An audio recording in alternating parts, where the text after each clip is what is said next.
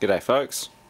Well, for tonight's equipment autopsy I have something quite interesting. At first I thought it was a hydraulic motor and that I could use it for my shredding system projects, but of course they don't make hydraulic motors with 4 ports on them. As it turns out, this is a Char-Lyn Eaton hydraulic steering valve, or valve body anyway. You can mount a steering wheel on here and use it to control hydraulic steering rams. Hence the marine ply. This one's come out of a boat. They've chopped it out of the firewall by the looks of it. I don't believe it'd work. It's full of dirt and crap at the moment, so it's all got to be stripped down and rebuilt if it's ever to be used again, but I have no intention or need for that, so we're going to try and strip this whole thing down. They retail for about, I don't know, almost $600 Australian. It's a model 211-1008-001 by Char-Lyn, Char-Lynn,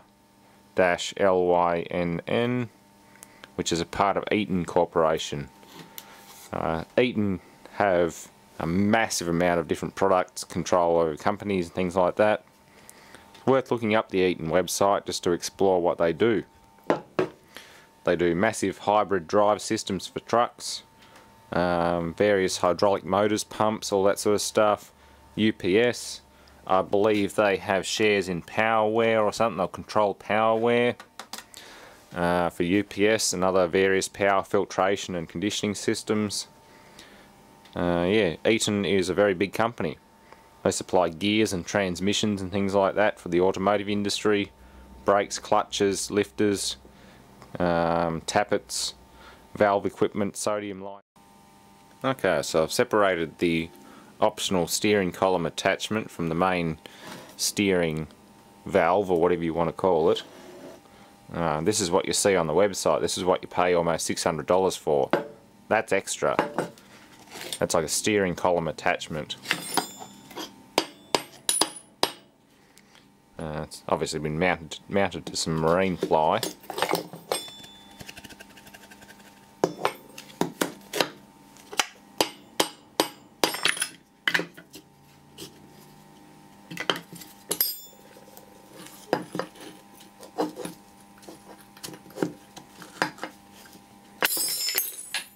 Oops. But it's just a single bearing, a stainless steel spindle. It fits in like so.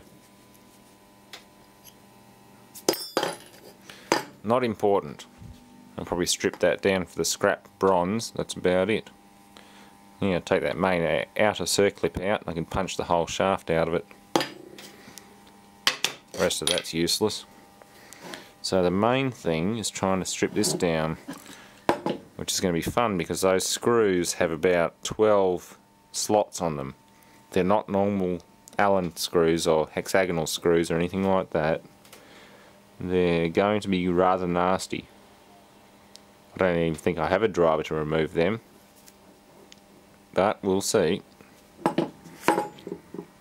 Likewise these fittings, which are all pretty much trash. They're burged, dented, scratched. As soon as you get a scratch on one of these hydraulic fittings, they just leak. So these are all useless. Well, I guess I should try and measure these with the vernier and risk wasting about, I don't know, $12 worth of socket by machining one of these down thin enough to fit inside that bloody recess.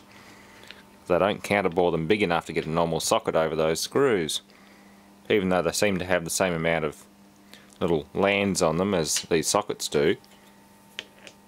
That one there is 8mm. They're both 8mm, so I've got 2 spare 8s, but they might also be 9 or 7mm, but I'm guessing probably 8.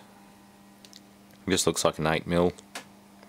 So I guess we should clear the old lathe off, oil her up, and I'll try machining this socket down. Okay, let's dismantle this thing. 8mm works. I've found out it's a 5.9 cubic inch 6 series Char-Lyn steering valve. So the technical term is a steering valve. No mechanical connection between any rack and pinion or anything like that by the looks of it. It's all purely hydraulic rams. So it's pretty good for 4x4s with no possible way of connecting steering to the front end. Boats. These are an OEM part on a number of different forklifts and things. Yeah, kind of interesting. So let's see what's inside.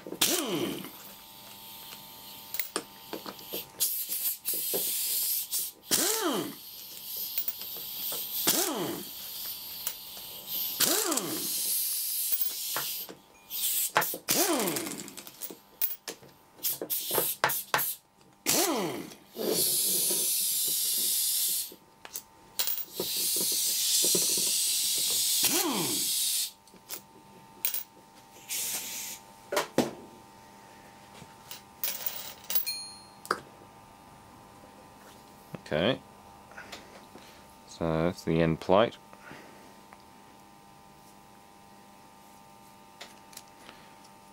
It's very well surface ground, that's for sure.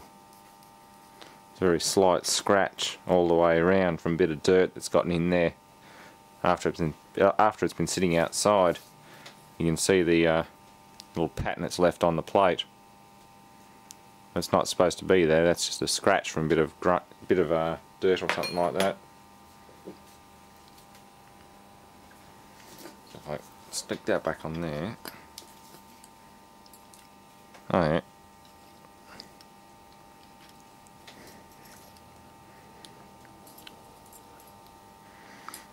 I'm guessing there are a couple of different stages. Well, that might actually be porting. It's porting to another part of the valve.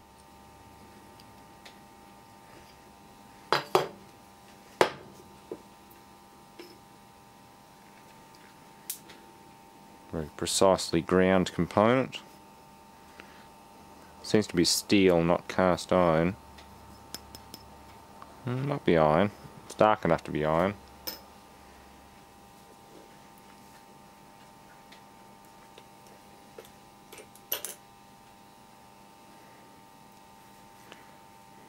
That's definitely hardened steel.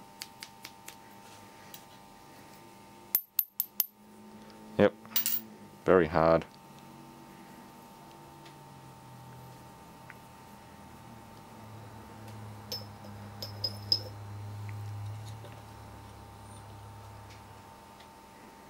Okay. Interesting little component. So you fit in there. That must be for indexing or something. There's a reason for that slot, and there's a pin down inside the guts of it. Cross pin. The compressor just started up.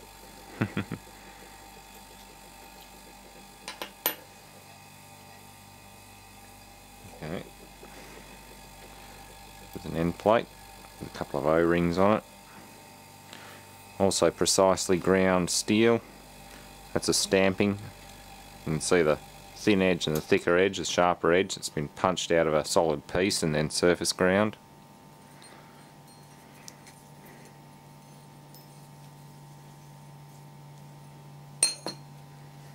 Love the smell of auto trans fluid, or in this case power steering fluid.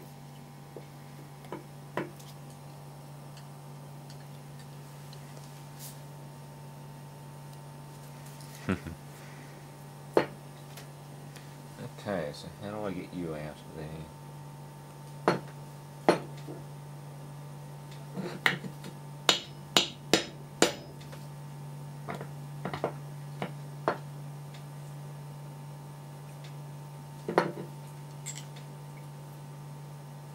Well, there's another cap screw in there.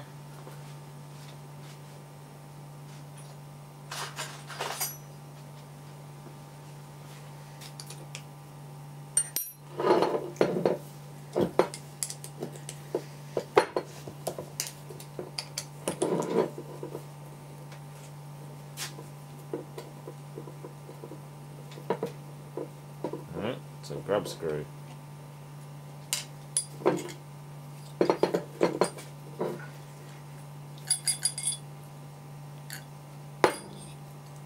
I think that's some kind of unloader valve or bypass valve. And I think I have to get this clip out before I can remove the main spindle. Of course, there's a clip in there. Well, I'm going to clean my hands and work on getting that clip out. Okay, well, it wasn't even a circlip, it was one of these odd ones. Don't often see these, and usually see them on hydraulic or power steering pumps. Can't remember the proper technical term for them, but they're like a spring. Not hard to get out either. Just get the edge of a screwdriver under one end and just sort of drive it around and just pop it out. Not hard at all. So, now that's out. Should be able to pop this out the out of the centre. There we go. So there's the front main seal assembly. There's an inner and outer seal. Yep. So that's the front main assembly. That there is the thrust bearing. Yep. Definitely a thrust bearing. Thrust bearings cannot take radial load. They only take thrust load. So they're designed to push against. They cannot take actual radial load. That's what a normal ball bearing race is for, like the one in there.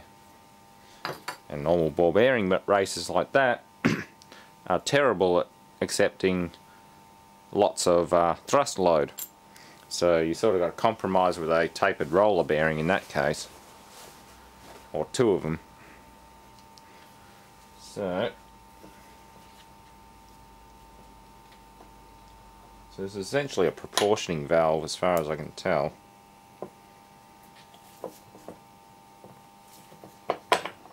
Don't get stuck. Oops. Don't knock the camera over either. Okay, so that's the guts of the unit. There's the pin I was talking about before.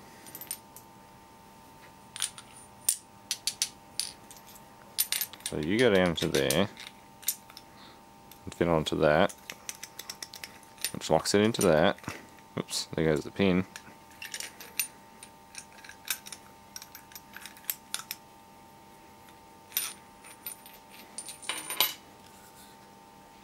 Oh, I see. It opens and closes so many ports to allow fluid through to the hydraulic steering rack. So it's a proportioning valve. Damn it. I'm still losing my voice. Actually, I've almost lost my voice. Yeah, it's a rotary proportioning valve of some description. That's in two pieces.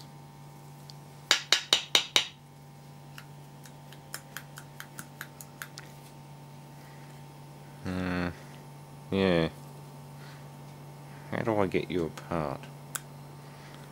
But either way, it opens and closes these different ports to control the flow of fluid to the cylinders. Oh, hang on. If I knock this pin out, like I almost did before, we should come apart. There we go. That's what I'm looking for. Get rid of some of this excess fluid. Okay. So, there's various fluid channels and ports in there. Such precisely made material. It's a shame to scrap it, but it shows a lot of scoring and wear and tear on it. So that's the guts of the unit. And that pin obviously clears through there. Yeah. That pin just goes through the clearance hole. Amazing. And they're fluid channels, not keyways. There's no keys in it apart from this solid roll pin or dowel pin. They look like Woodruff key slots, but they're to allow fluid pressure through to certain ports on this outer sleeve.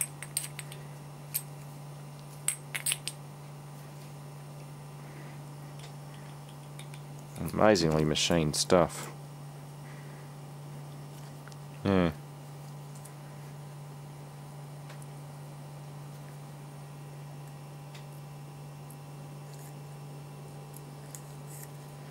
So when you turn the steering column itself, it just turns that. And that means there's also ports inside here. How do I get you out of there?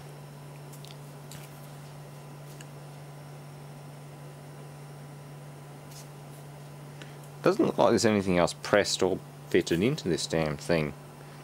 How do they get this damn thing together? Yeah. The body itself, apart from that ring in there, it looks like the rest of it's just machined as one piece. But I'm guessing this assembly here is pressed in after the fact. Because that's all one casting. There's a major big lip seal in there. Oh, it's not even a lip seal, it's an O-ring. O-ring in there. That's all normal cast iron housing. Fits in there very closely. If I can even get it back in now that I've warmed up with handling it. Nope. I've gotten it warm now that I've been handling it so much, so it won't even fit in the damn hole. It's sort of like diesel injection pumps. Everything has to be at the specific temperature or the pistons won't even fit into the bores. Yeah, it's not a lot awful else left in this damn thing.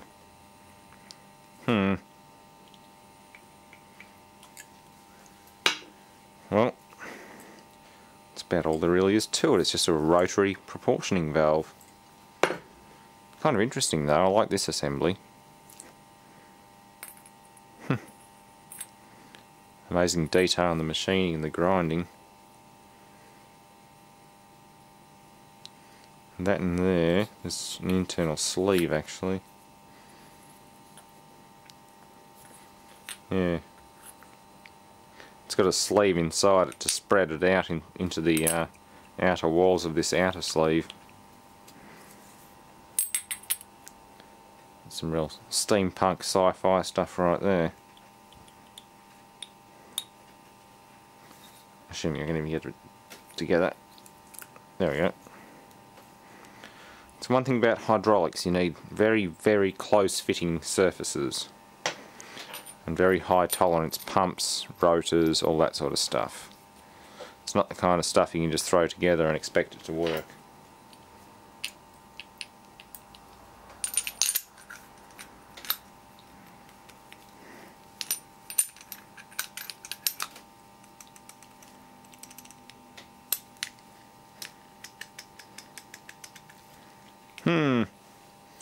Very interesting. I hope somebody learned something from this, because I still don't quite understand how it works myself. But we've got what appears to be a hydraulic motor on this side, or the end of the housing, and a proportioning valve which must send fluid to the cylinders. That one there says LT, and that one there says RP. So, yeah. It's all to do with diverting fluid from one side of a cylinder to another by the looks of it. The more you turn the steering wheel to one direction, the more fluid it sends to that side of the cylinder, which is controlling your steering rack or rudder or whatever it is, whatever it's on. If it's on a boat, it'll control the rudder, so rudder goes that way the more you wind it, the rudder goes that way the more you wind it that way. So, yeah. Very interesting. Indirect steering, no mechanical link between the steering wheel and the rudder or wheels being turned. Thanks for watching, folks.